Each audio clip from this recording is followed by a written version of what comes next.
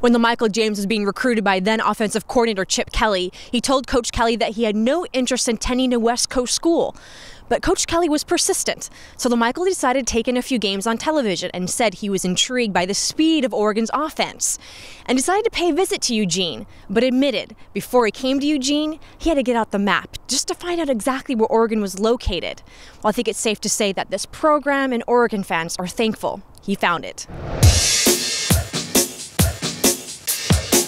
He's unstoppable, unbreakable, and at times simply unbelievable. Sophomore running back LaMichael James is redefining Oregon's running game in a blink of an eye. I'm very passionate about football. I love football, and I think I'm just a competitor. Running backs coach Gary Campbell says that competitive drive, combined with his rare blend of power and speed and his 5'9", 185-pound frame, allows James to do more than what you expect him to do. And he's just tough. That was pretty evident after taking some big hits against Arizona. I'm cool. I was pretty cool in the game. My eye just hurt really bad, but you got to play through that type of stuff. If I didn't have a concussion, then I feel like I can play through anything. Coach Chip Kelly has called him the engine that runs Oregon's offense. He fuels this fire and is leading the nation in rushing average at 154.8 yards per game.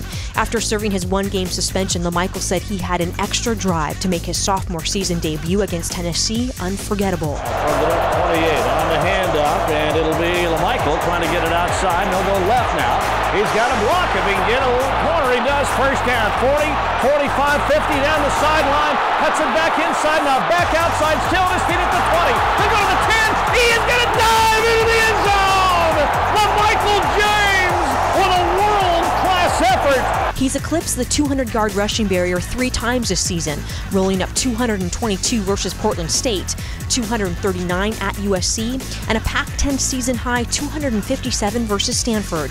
But even after big games like this one, LaMichael says he's rarely satisfied, always pushing to improve. The USC game,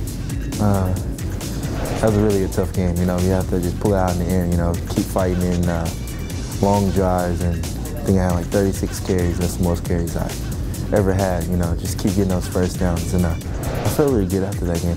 In less than 2 seasons, James passed the 3,000-yard marker against Arizona, becoming only the second player in Oregon history to accomplish the feat. The sophomore from Texas is only 202 yards shy of the all-time record. James is one of the 3 finalists for the Walter Camp National Player of the Year award and a Doak Walker finalist, given to the nation's top running back. James earned All-America honors and is a first-team Pac-10 academic All-American. That means a lot to me. That was one of my main goals. I really worked hard to do that.